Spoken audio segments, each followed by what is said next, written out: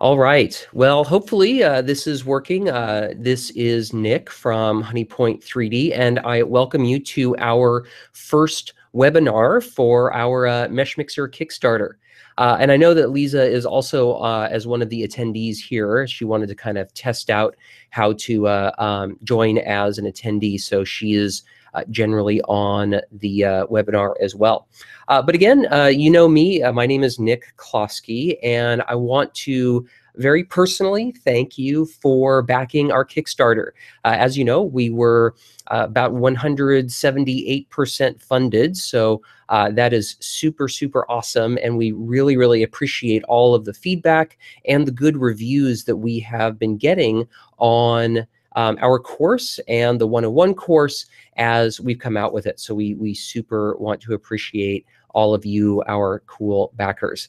This will also be broadcast after the fact. So for you watching this non-live, we want to make sure that this technology works for you. So please send us emails or contact us at info@honeypoint3d with any suggestions on how we can make these webinars more useful for people.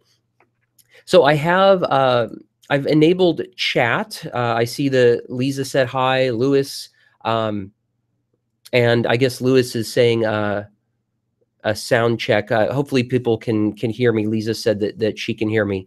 But this is a new platform for us, so hopefully this works out. It's roughly based on Google Hangouts, but it has some kind of wrappers around it to make it a little bit easier. But there is a chat that you can use, and I would encourage you to ask questions. A number of you did send in questions beforehand, so I will totally address those. We had kind of a wide variety of questions on Mesh Mixer and 3D printing and all of that. So I want to just kind of reiterate that Honeypoint 3D is training.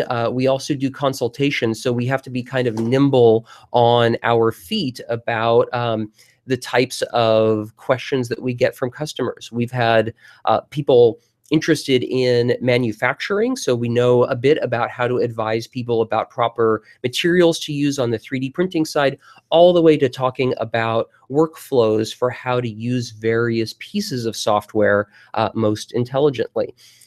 So be sure to ask questions on the little chat box that Lisa and Lewis have been using, and I will be sure to answer them. So I just kind of want to give an update on the class. As of yesterday, I think we had 46 5-star reviews, so really, really appreciate that. If you haven't reviewed the course yet, I would really, really encourage you to do so. Hopefully it's a positive review, and if it's anything less than 5 stars, we really want to make the class good and useful for you. So if you think that you would use or you would give a review that's anything less than perfect, then let us know. And we want to try to give you the information that you need so that we can earn a good review from you. For those of you who haven't left a review, you don't have access to the mind map. So that's one of the first things that I did want to show you of how to use that resource and how it can be a little bit maybe more easy for you to use if you don't want to jump into a video. So if I go here, I want to try to do a screen share here. And let me share my screen. And I will go here to the mind map. Here we go. So this is our mind map. Hopefully you all can still see it. This is arranged in a way that is just like the Mesh Mixer interface. So on the left-hand side, you see down Mesh Mixer, select, sculpt, edit, shaders, and analysis. So this is it's actually a very nice program. It's actually a very comprehensive mind map. So if you click on one of these are all of the second level menus that fly out for edit, modify, convert to, brush options, select brushes. So this is assuming that you've clicked select and you've painted something on your mesh.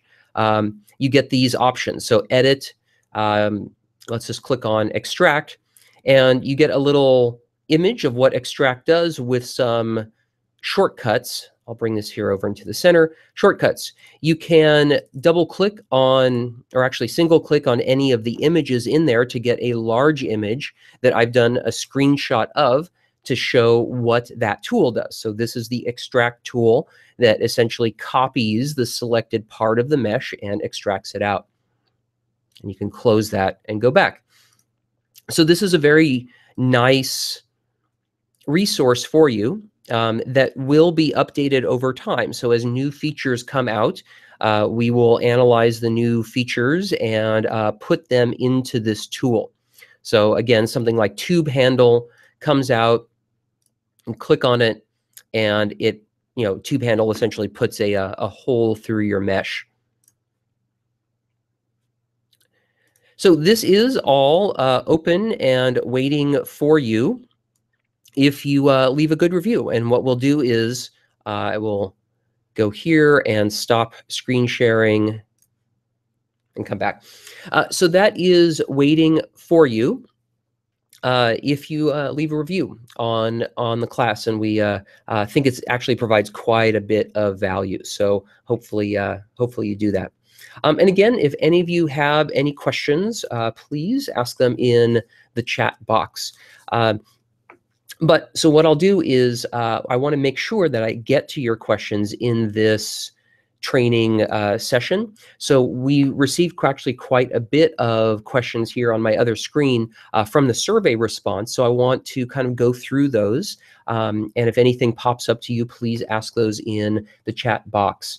The first question was from Bill. And Bill asked a question about wanting inside information on Meshmixer's roadmap and how to influence its future and features.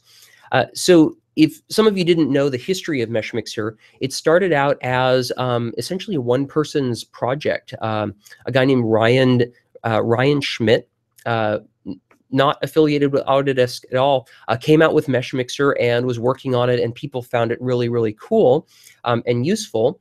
And Autodesk found that it was so useful that they brought Meshmixer into the 123D apps portfolio. So if I go back here, I'm going to go back to a screen share and just share this screen. And I'm going to go back to the Meshmixer website. There's a couple different Meshmixer websites. One is just meshmixer.com, and then the other one is the Autodesk 123D app website. But on here, if you click on forum, you just get to a normal forum for Meshmixer. And the questions and troubleshooting, you can see this one with 1,600 posts is the main one. And you go here, and I've asked a question right here. There's quite a bit of help you can get on this website. But let's go to one with a good number of replies, maybe navigation curiosity. This is a really good example of what goes on this forum. There are a couple of users you would want to pay attention to. So this person, Gastonioni, I guess, sometimes when I'm moving around a model, I can move right through the surface into the interior, right? So they had a question about navigation. This person right here, RMS, is Ryan Schmidt. So he is the person who wrote Meshmixer. So when you see RMS on the website, you are interacting directly with the writer and designer of Meshmixer. Meshmixer is not a huge team inside of Autodesk, but you do get direct feedback into the person who's creating Meshmixer on this forum. So that's RMS. The other person you'd want to actually look for in the forums is this guy right here, Magweb. His name is Gunter. He is an absolute expert in Meshmixer, and he helps tons and tons of people on the forums. He is anytime he posts on your forum, it's pretty much guaranteed to be right. He is a very, very good resource that just devotes his time to help people on the Meshmixer forum. So RMS and Magweb are the two main people you can look at. There we go. So in my estimation, Ryan is actually very, very responsive to the people that post on the forum. So if you select, talk about ideas or suggest things that he should work on, I have seen those within one release cycle come into the program. So that would be the way to do it. So Lewis said that you can't see anything. Hopefully, are you guys able to see the screenshots when I go into like the forums and things like that? It would be awesome if you could comment there. And Lewis also asked if this will be online for viewing. The question is yes. So this is going to be recorded, and then after the webinar is over, this webinar software will actually send you a link to the recording to see for yourself. So hopefully everybody can see this, and maybe it's just something that we could work out with Lewis a little bit later. So hopefully that answered Bill's question. Let's see, we got another questions from Peter, an RC plane and drone hobbyist. Peter is. And interested in how Meshmixer can be used to augment drone type things. So there's actually a few ways to answer that. There are lots of resources online for drone parts, and I've shown some of those in the class itself. But just a very quick way, I'll go to the screen share again here, and I will go here to Thingiverse and do a search for drone. So there's different drone parts. So this is right here, the Parrot AR drone replacement part pack, right? So if we look in here under thing files, let's just go down here to allparts.stl and download it. Shouldn't take that long to download.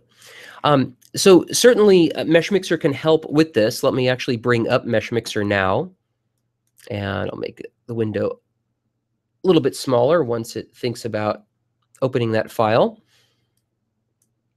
I'll just take a second to open here.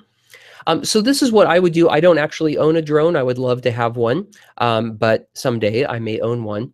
But this is kind of what I would do, right? Is I would go and find some, here we go, some parts online. Let me kind of make this smaller here. I would go find some parts online and then download them and modify them for what I would need. So now Meshmixer has shown that there are some issues with this, right? So this would be the first thing that I talk about in the class, is that when you get things that are downloaded online, they can come with some issues. So these are huge issues right here. Let me put the Meshmixer shader on them. Which brings me to another thing. The latest version of Meshmixer gives some very nice new features. And one of them is the back faces are now shaded. So instead of just having a uniform pink color, you get these bands on it. So this is a huge problem with this model, is that these are all have their normals reversed, which isn't a good thing at all. So this would actually take quite a bit of fixing to do. What we could try to do is go into the select tool, click on allow back faces, and just click once on this. So I select it on the inside and say, what we would actually want to do is go and essentially expand this selection out to all connected triangles. Now I certainly could kind of try to scrub on here and try to select everything, but that's not necessarily the most accurate way of doing that. You can go up here to modify and say expand to connected. So now I've expanded it here. And what we can try to do is flip the normals on these. It might be kind of hard to do, but we go up here to edit to say flip normals. And now these are somewhat fixed, right? So this is a nice gray color outside of here. You still have a ton of problems. So these, let me zoom in here a little bit. These are all kind of open areas that Meshmixer says are problems to fix. The blue areas are also open areas. Let me zoom in here. Are also open areas. So this is just a mess of a mesh. But anyway, this is something that you could download, and you could start changing the sizes of these different poles and kind of rods to fit for your drone by selecting it, enlarging it, or just modeling it somewhere else and then bringing it in to use their propellers with your poles. So let me go back and like that effect there.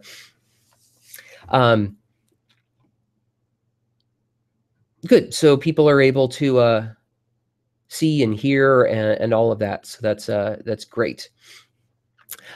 So that is generally what I would do, right? Is for things like drones, what I might do is, I talked about this in the class, I wouldn't necessarily go and do that inside of Meshmixer, because something like a drone needs very, very specific sized parts to maybe fit into little connectors.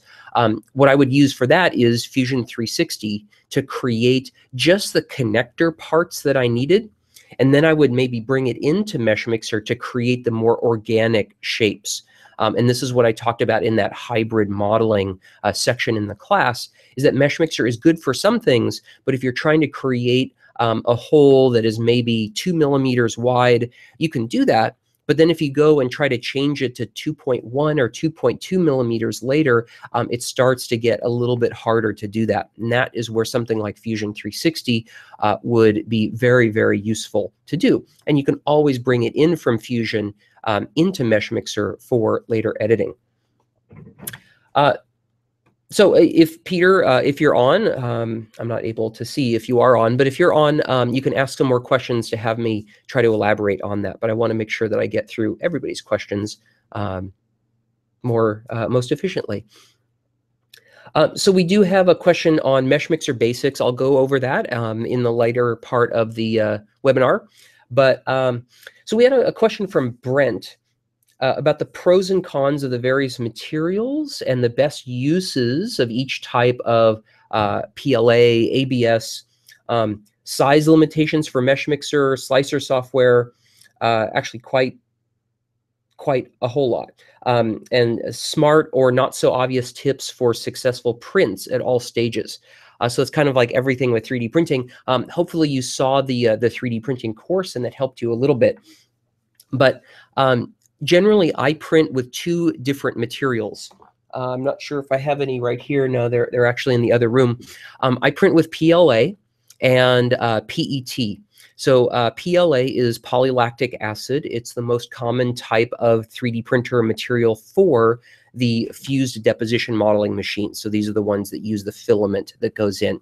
So PLA, I usually have some sort of print with PLA around me, but I don't right now. But PLA is polylactic acid, so it's biodegradable, which means that it prints very, very well. It's the perfect starter material. But there are some times when you wouldn't want to use PLA.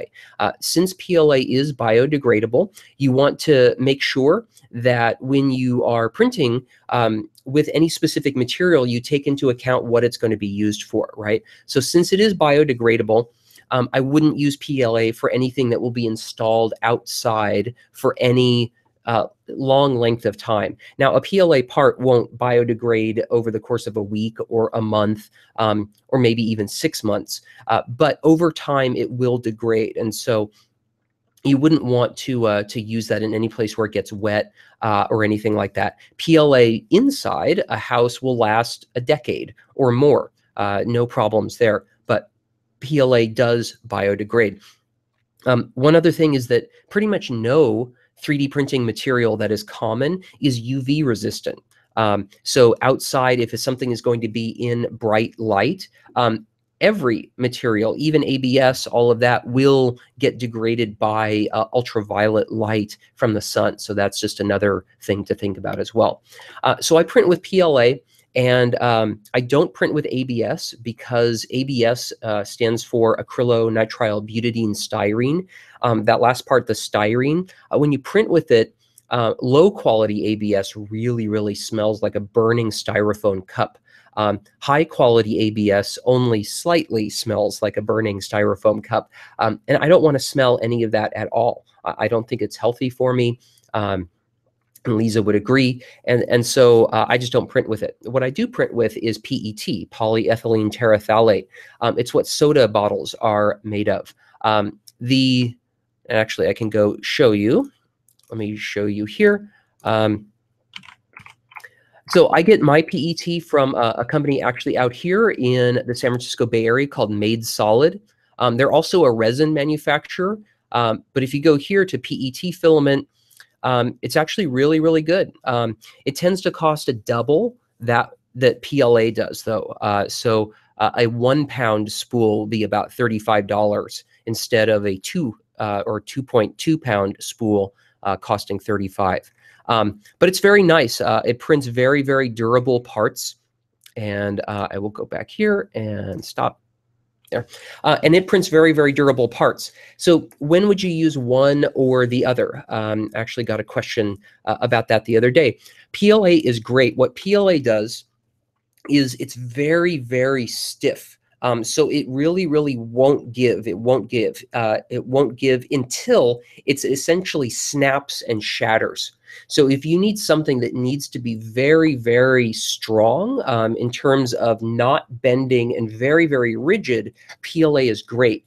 But when it gets up to its tensile strength or its failure level, it will just snap and crack and break because it's essentially sugar shattering. If you've ever eaten a creme brulee, right, the top of that is a very hard caramelized sugar, but then once it breaks, it just snaps. Same thing with PLA. So that's one thing. If you need a very, very strong parts, PLA is great for that. But if you need something that's a little bit more resistant to flex, then actually, if you go into Made Solid site, they'll see demonstrations about how they compare it to ABS, and it actually is better than ABS, according to them, in a lot of ways. So what what ABS and PET do is they will flex. You will get some flex, and then when they break, they'll just start to fissure and then peel and then break, right? So you get some warning before the part fails. So if you were doing something for like a bicycle outdoors, and you didn't care about having it biodegrade or not, like maybe a GoPro mount or something like that, the repetitive bouncing of a bike, a road bike or a mountain bike with a GoPro on it would flex the object quite a bit if you're going over rough road. And for something like that, I might think that something like ABS or PET would be a better choice than PLA. PLA would work fine, but you just get more bounces and then more stress and fatigue over time. So that's a little bit about, sorry about that. That's a little bit about some of the common materials that you can print with. There's other ones, flexible filaments and more exotic ones, but those are the main ones that I print with. So size limitations for MeshMixer. MeshMixer, actually all 3D files are very interesting. And actually, let me bring up MeshMixer and give you an example of what this is. So I will screen share again. We will go into Infinity here, and I will go up and start up MeshMixer. And let me make this a little bit smaller and put it in the center here. So we'll just bring in the bunny and fix the bunny. So right now, there's a couple different ways, and this is something that's kind of hard to talk about in the class, is we click on units dimensions. This is the bounding box for the bunny, right? So 51 millimeters by 50 by 39. If I say that this is 100 millimeters, everything will scale. But you notice nothing changed. Like the bunny didn't suddenly like grow huge in my screen or anything like that. I just changed the bounding box. Whereas if we go into something if I press the T key for transform, and I use the little white box right here in the center to grow it, you see I am making it larger, right? Both have the same effect, but what this does is when we go into analysis, units, dimensions, we say like 100 millimeters. If I say 100 inches, Meshmixer will ask if I want to keep XYZ the same or convert it. So if we say keep the same, 100 millimeters becomes 100 inches.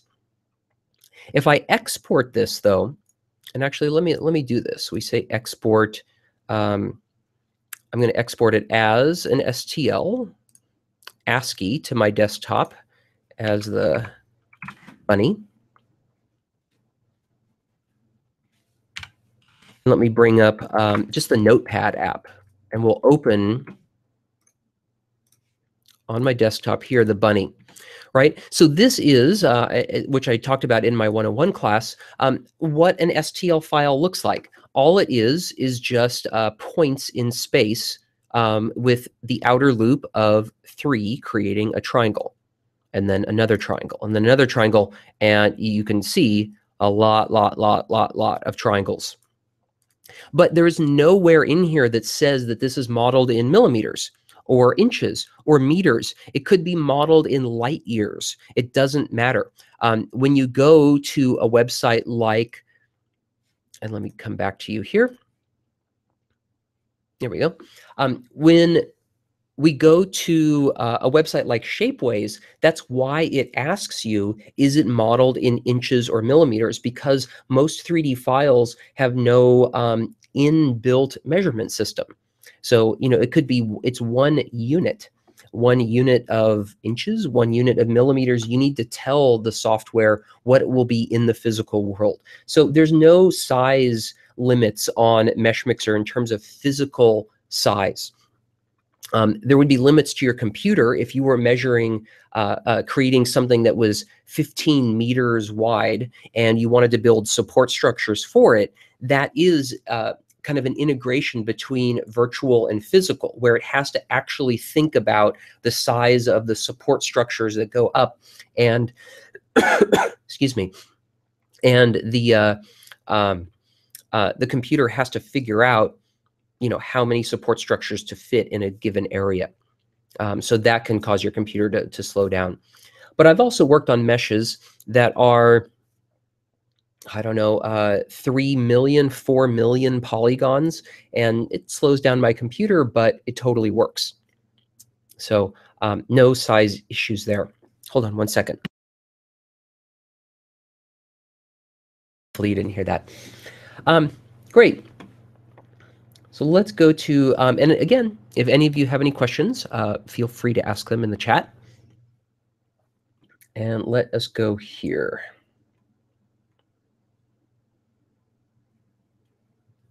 So smart tips at all stages here. Let me just get some water. Hold on.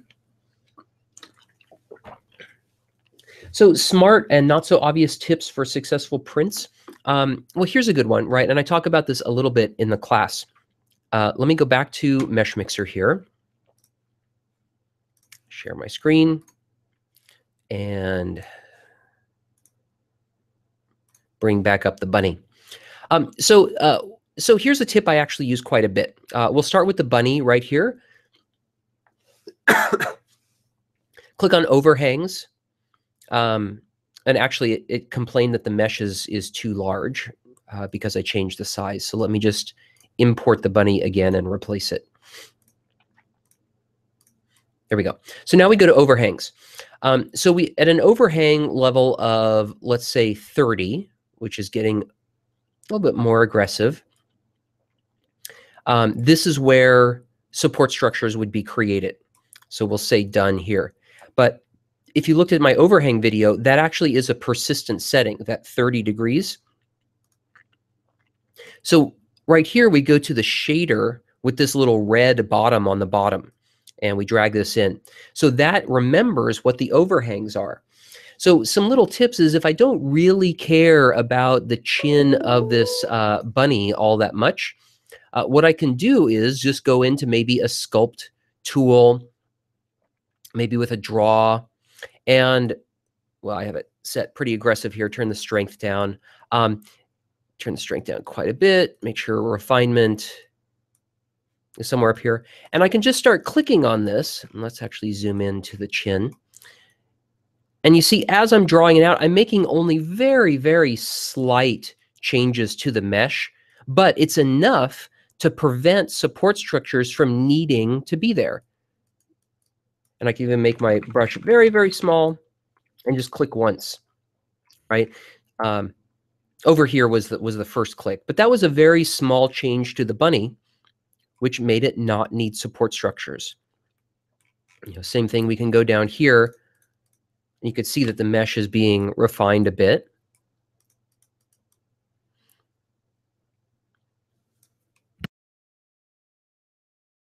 Hold my mouse down on this, you can see that as this is, let me zoom in even more here. As it's kind of popping out here, I'm needing less and less support structures. So this is a really good tip for making your designs a little bit more user-friendly when you actually go to 3D print them. Great, so let's go back. Great. So that was a question for that. And Brent, if you have any more questions now or later, I'd be welcome to have you ask them. So what else? So we had a question from Lewis. Oh, yeah, I guess Lewis. Models with multiple parts meshing into one, even if it doesn't intersect, or just taking the separate parts and selecting them and moving them and saving them separately. Okay, so very easy to do that. Let me go back to the bunny here. I'll just import a new bunny and repair it. Okay. Oh, nope, I need to actually share my screen for you to see that. So let's go back here and share it.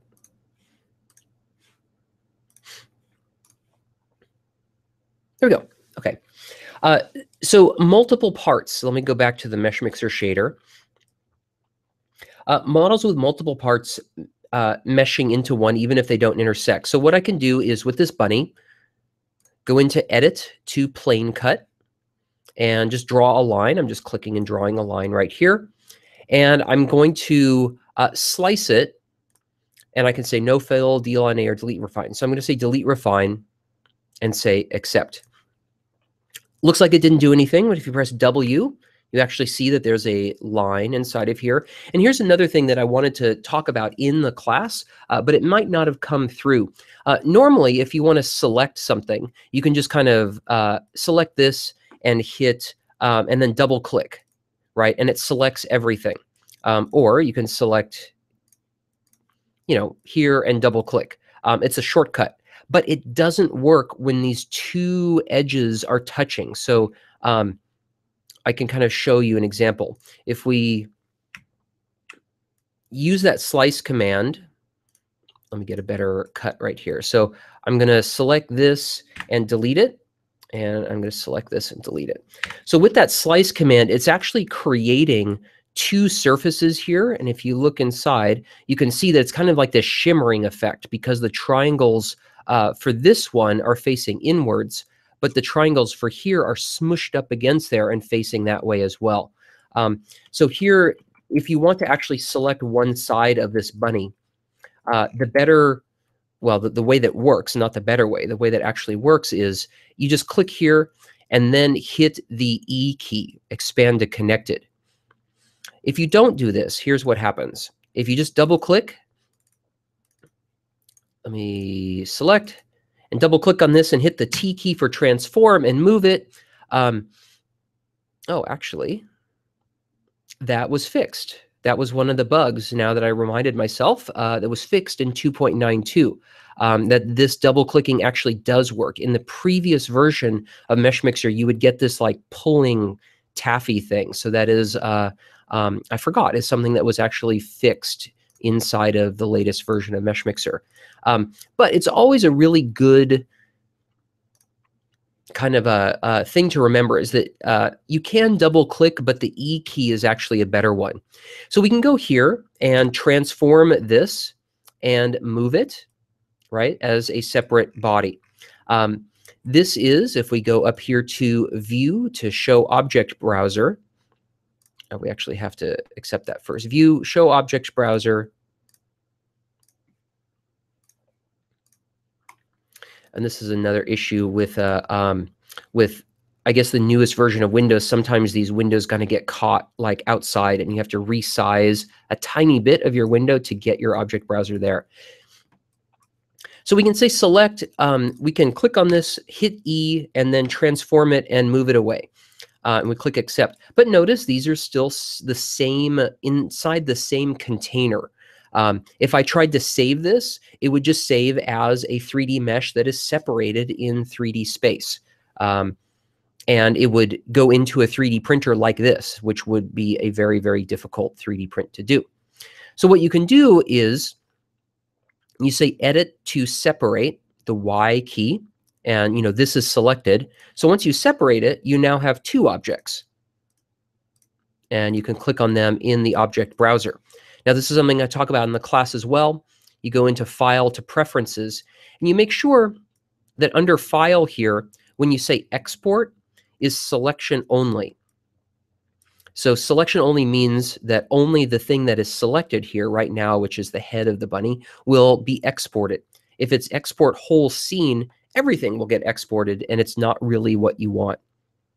So right now, if you go to File to Export and say bunny head as the desktop right there, and we can actually go import it and replace it, we just have the bunny head. So this is a very useful thing when you're working with multiple objects. And that's essentially how you can do this. So it's very nice if you want to have a very complex model. Or actually, let me bring up this. So this was the drone that we did before. If we look and say Show Object Browser here, again, it's not popping up. I have to kind of remove my window here. It's just all one part, right? Even though I downloaded all of them. So what I can do is just say select and draw a box around those. And now all of these are selected. And we can go to Edit to Separate. And instead of that, we will double click and say gears.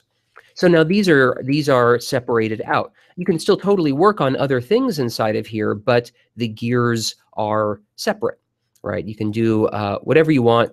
Again, sculpting with these will just kind of destroy them, or crash, because Mesh Mixers does sometimes crash.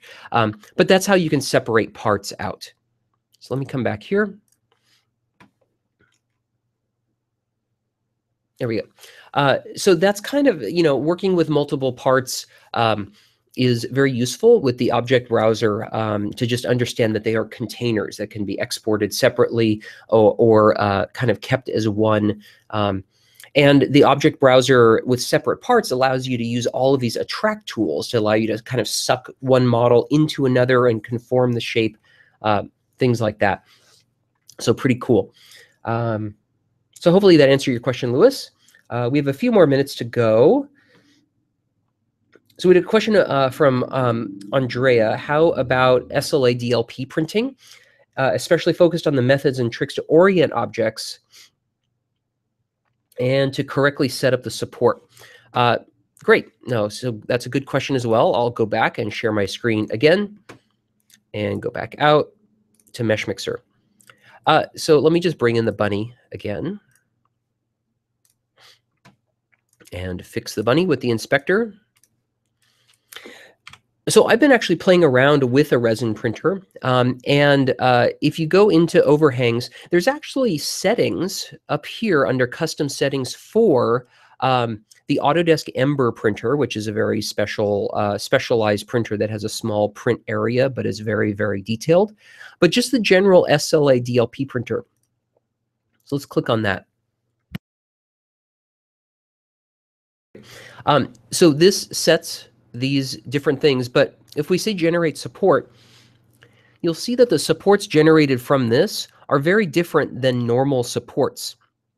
So what this did is it set a Y offset, because in a resin printer, you never want your object touching the build plate, because when you remove it from the build plate, there's a tremendous amount of suction force that the resin puts on the build plate, and you don't want to subject your model to that. So it sets a Y offset here for 3 millimeters, because this is essentially printing like this because, well, it's a general statement, but generally the resin printers print upside down. So this would be against the build plate here, and it would be printing downwards, creating this layer, this layer, this layer. On an FDM printer, that's not the case. It would print like this, and we can just go to maybe Ultimaker settings. And you see the Ultimaker settings are very, very different. Just a couple little supports going up, and your model is touching the build plate, no problem. But on an SLA printer, let me generate those again. There we go. That's not the case. So this prints like this, and because this is going downwards, you need to pay into account kind of how the resin works with gravity, right? So there's a lot more supports here, but no supports here, because this is working with gravity as it's coming down. So you don't really need supports at that area. And of course, you can add them in if you believe that these may be too heavy, physically heavy, that they might crack off. But the settings for this kind of are pretty well optimized. If you also note in here, you get these very, very sharp transitions here. DLP printers are fine printing very, very sharp transitions, also going down to extremely fine points. A point like this, zoom in even more, a point like this would be, you might not get a very good effect with an FDM printer, because the nozzle is so wide that you can't print a very fine tip like this. And in fact, we can go and look at the tip diameter, see 0.3 millimeters tip diameter. My FDM printer has a nozzle that's 0.4 millimeters. So there's no way that I could very easily create a 0.3 millimeter tip with a 0.4 nozzle. Too much material would flow out. So these are pretty good settings generally for SLA and DLP printers. Now, again, you're going to need to tune your exposure time and all of that in your DLP printer settings, but this is a pretty good start for what you would use. And in fact, the Ember printers, if you go down here to Autodesk Ember, let me close these out, remove support, generate support. The Autodesk Ember printer, this is the slicing tool that they use for Ember. So that is telling you something, because that is a very, very nice printer. Let me go back here to Hangouts, see if anybody else has any questions. Awesome.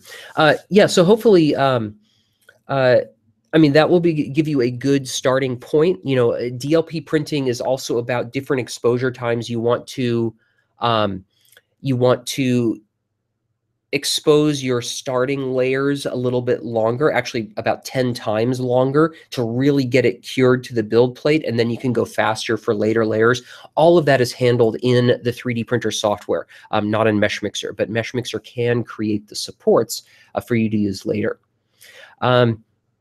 So I don't have any other questions in the chat right here, so we'll probably wrap it up pretty soon.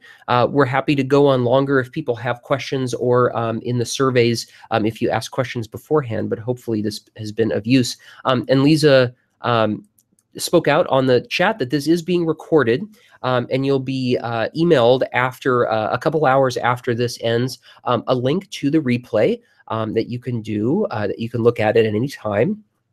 And so I again invite you to put on a review of our class on Meshmixer to get access to that mind map. And again, we are so super appreciative of having you as our backers, and we really want to make you successful. So if you have questions, or we didn't answer the questions specifically perfectly for what you want in this, email us, and we're glad to help. Or what you can do is post on, at this point, our class is only on Udemy. You can actually go onto Udemy and ask these questions so that other people can benefit from your questions as well. Totally happy to answer questions there. So thank you so much. And I will sign off for now, and we will send you out a link. And I hope to see you again on the discussions on the class, on the online sites, personally, or if we see you in person here in the San Francisco Bay Area. So thank you so much, and we'll see you soon.